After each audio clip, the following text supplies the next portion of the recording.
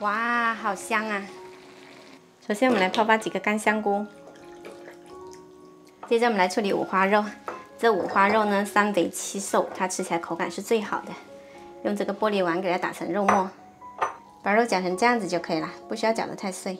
然后我们来调一下味，加入盐、少许白糖、1小勺胡椒粉、2勺生抽、1勺蚝油，多一点的淀粉，最后再来1勺食用油。然后先给它搅匀一下，最后再摔打上劲，大概搅个5分钟，搅到这个肉末呢能拉丝的状态，我们就来加入剁碎的香菇跟马蹄、胡萝卜，再次给它搅匀，全部搅匀了之后呢，再摔它7七49下，给它摔上劲，最后再给它团成一个大丸子，像这样的大小就可以啦。接着我们就开始来炸肉丸。油温6成热的时候放下来炸。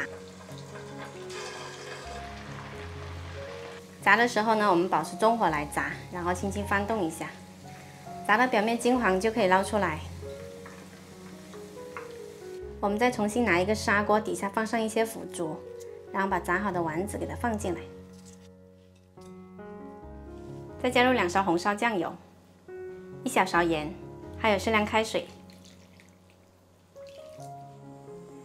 盖上盖子，调中小火焖20分钟。时间到啦，我们再勾上一点点薄芡，这个松软多汁的四喜丸子就做好啦。国庆节就要到啦，赶快学起来吧，可以在家人面前小露一手哦。喜欢的朋友赶紧收藏起来试一下哦。这里面的腐竹呢吸满了汤汁，超美味。